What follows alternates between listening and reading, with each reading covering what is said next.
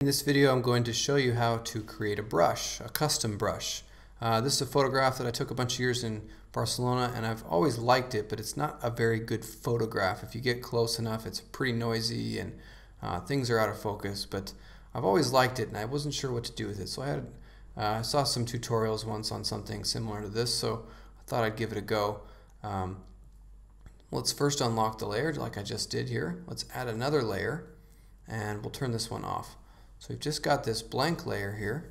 Go up to your select tool here and we'll create a square. So just drag across and then push shift and it will make it into a square. Something like that. And then just let go. And then push shift backspace or shift delete and it'll bring up this prompt. Do a 50% gray. Drag it down 50% gray. So the way these brushes work, that if it's the lighter the color on the inside here, the more transparent it will be, and you'll see what I mean in a bit. So I'm going to add a stroke as well, and that'll just give us a border. I'll put it on the inside of the square and make it a bit bigger, something like that. That should be cool.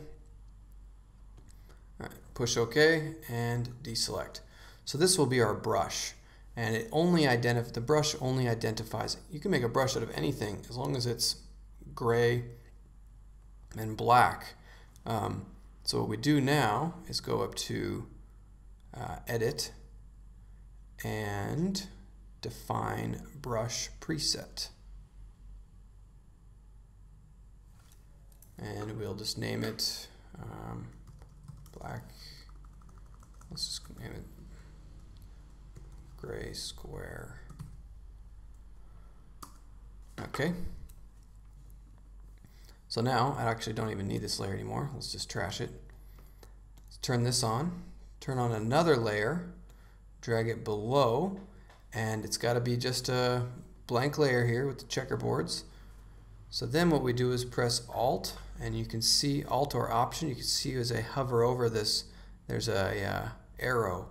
It's a clipping arrow, and just clip this.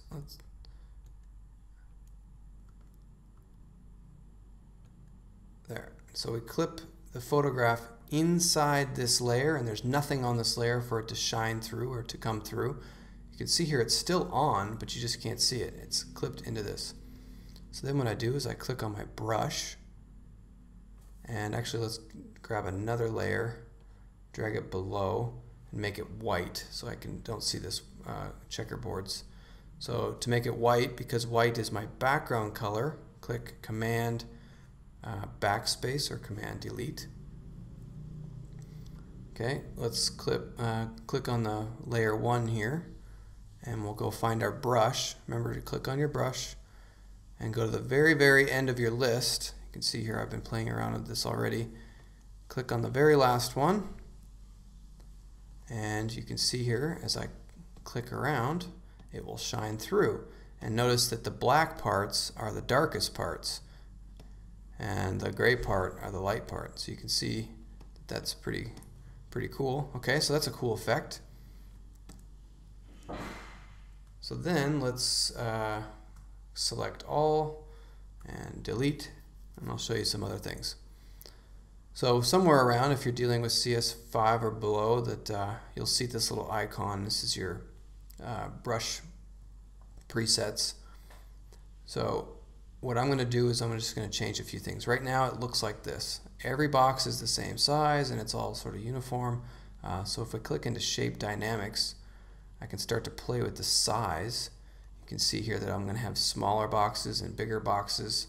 I'll just drag that all the way to 100%. Let's see, I can get some really small ones. And angle jitter, I can make it sort of rotate. Since it's a square, I only need to go up to 45 if I want it to be able to do everything.